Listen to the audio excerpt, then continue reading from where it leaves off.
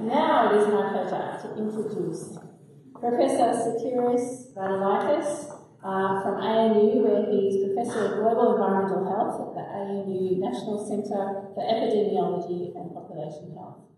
Until last year, Sotiris was at the Institute of Occupational Medicine in Edinburgh, where he was the Director of Research and Head of the WHO Collaborating Centre on Occupational Health. He's done a huge amount of work for the European Parliament and the UK in these issues. I very much look forward to hearing from Sotiris.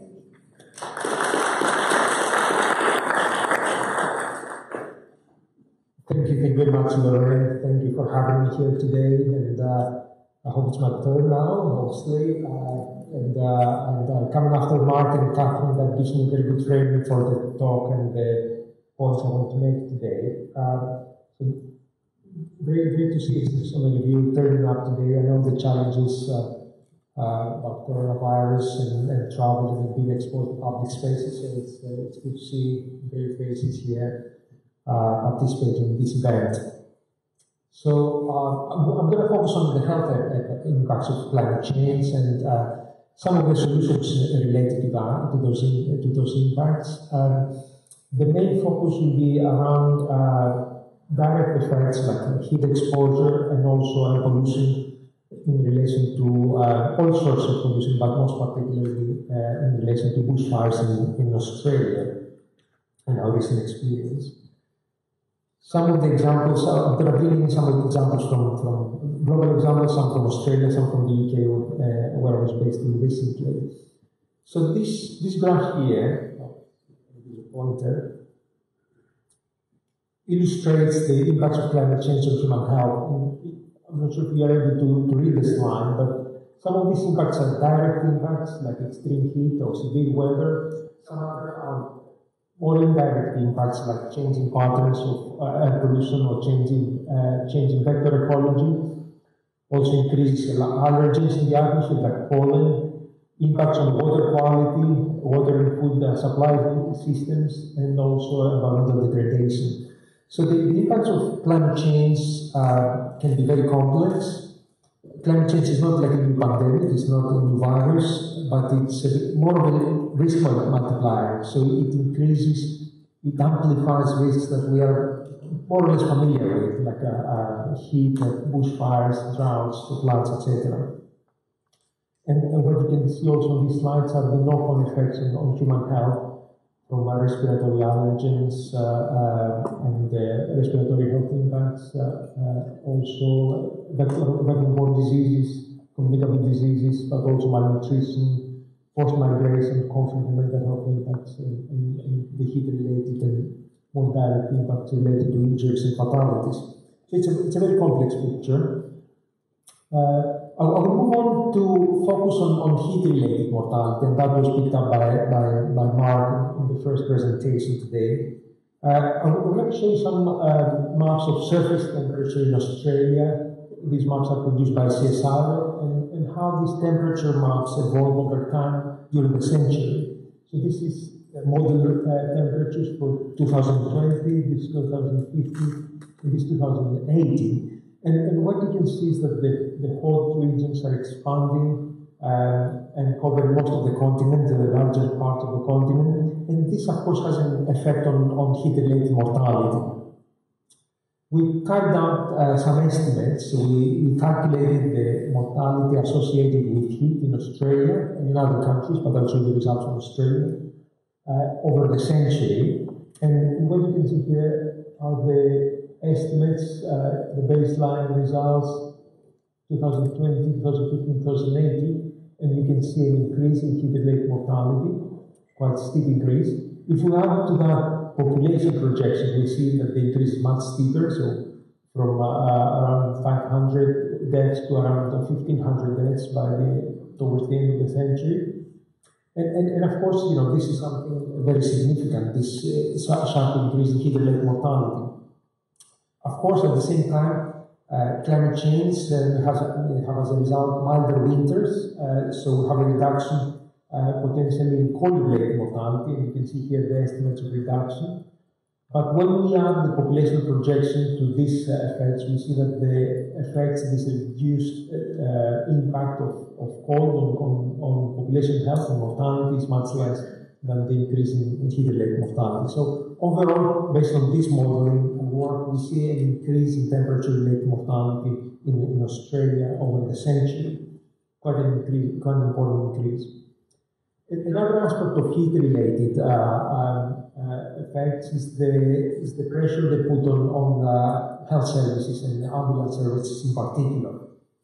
We did some analysis in London in that case, and what you can see here on this graph is the increase in call-outs, ambulance call-outs, when the temperature drops below 0 degrees or when it is much higher, over 25 degrees or so. So what you can see from this graph is that you have an increase in ambulance call-outs when temperature are either very high or very low, and that puts pressure on the health service or health services.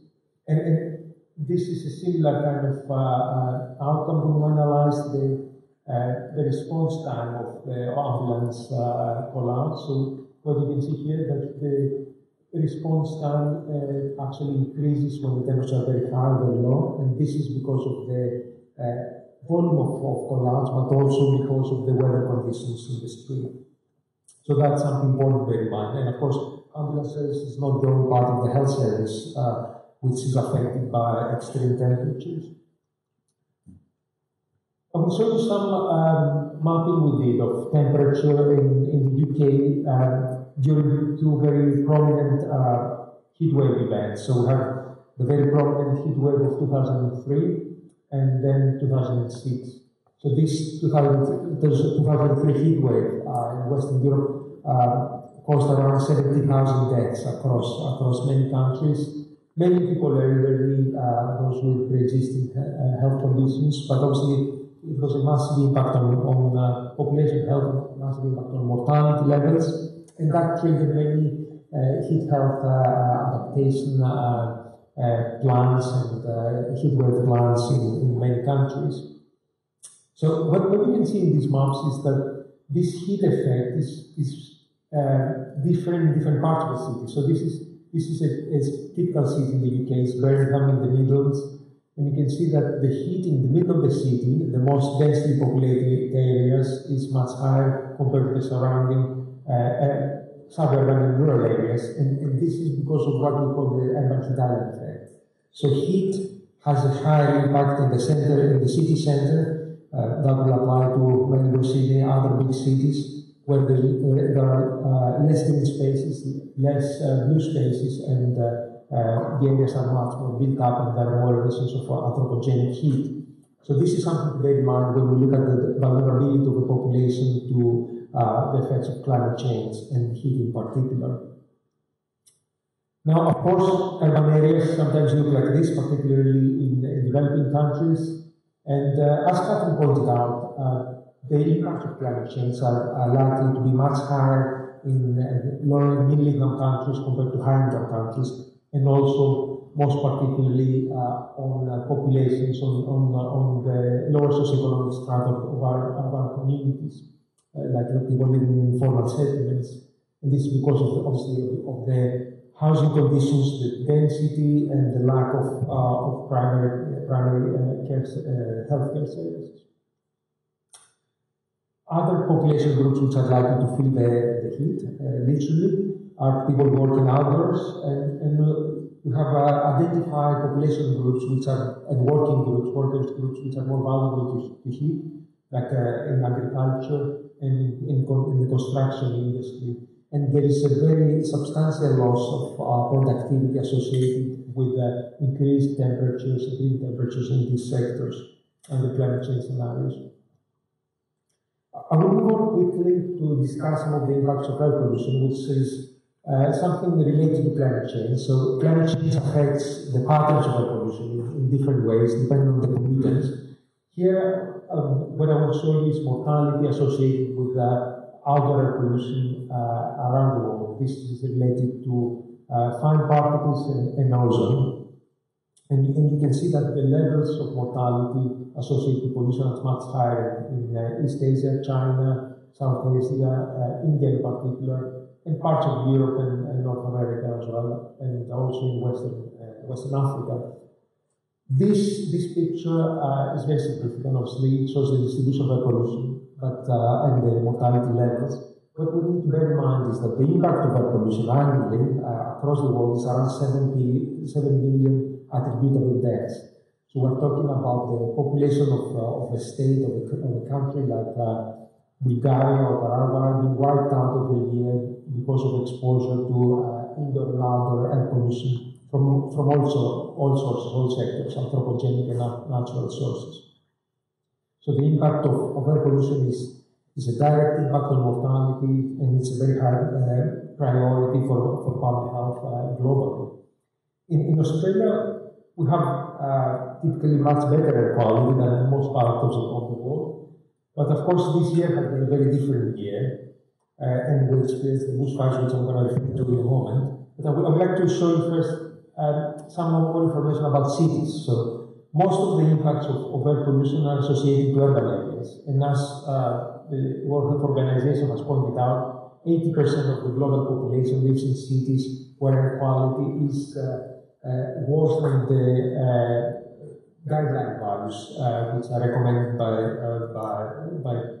public health physicians. You can see here on this map the distribution of the cities. So most of the worst polluted cities are in India, China, South Asia, but you can also spot on this graph Sydney and Melbourne here, where air quality is generally good. You can see here we're under the dotted line, which is the guideline, the World Health Organization guideline for particulate air pollution.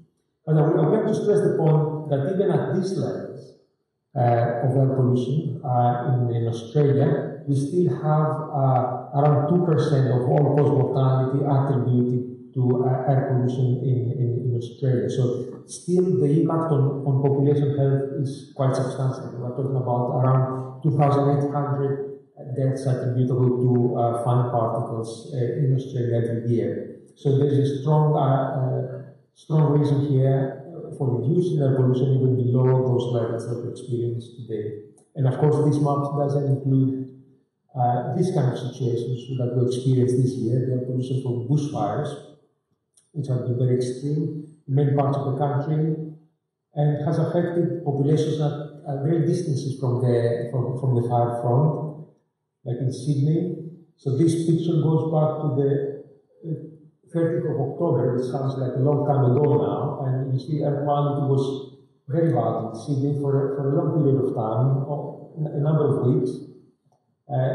Didn't get any better in December.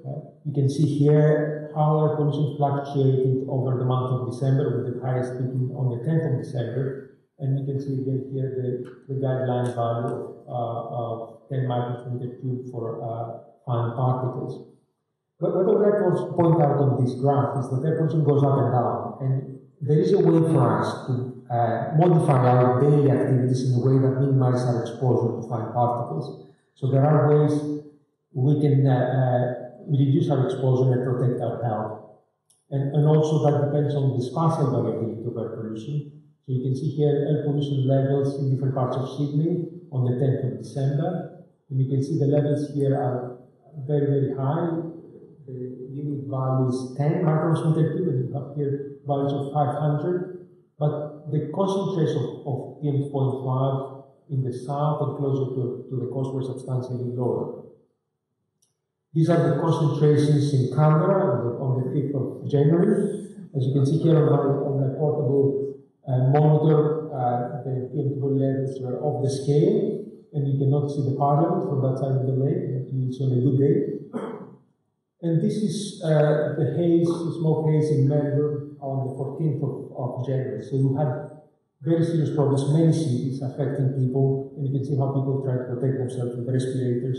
We can discuss the different ways of we can protect ourselves and reduce our exposure. And we also produced fact sheets in relation and advice in relation to the mental health effects of bushfires and smoke exposure, which were very substantial. Other aspects of air pollution to be aware of is ozone pollution, which is experienced further down the emission sources.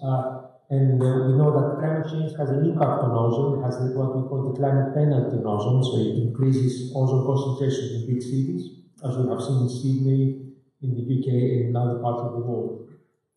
And also, I would like to highlight that many of the policies that will aim to mitigate climate change, policies that reduce greenhouse gas emissions, will have also a beneficial effect on air pollution emissions at the local level. And you can see here on this graph which are the win-win policies, the win-win interventions which improve air quality and also mitigate climate change. And this includes energy efficiency, renewable energy, zero-emission vehicles, carbon capture and storage, etc. Very important to promote these kind of policies that have win-win benefits for health and well-being. And I have highlighted some of these policies here. ACT has made a good progress in this area with the ACT climate change strategy published last year, and I think there is potential for similar progress, of course, across Australia and globally. And I will finish with a couple of publications we published recently in the Medical Journal of Australia and other media, calling for an expert committee on air pollution and health protection, a similar committee to the Committee on Climate Change that had a few years back, and now we're calling for this committee to be established. So I think there is a lot of scope to establish a committee that will provide national consistency in air pollution and health protection in Australia. Now we finish with this slide on the Sustainable Development Goals seen through the lens of health. Thank you very much. Thank you.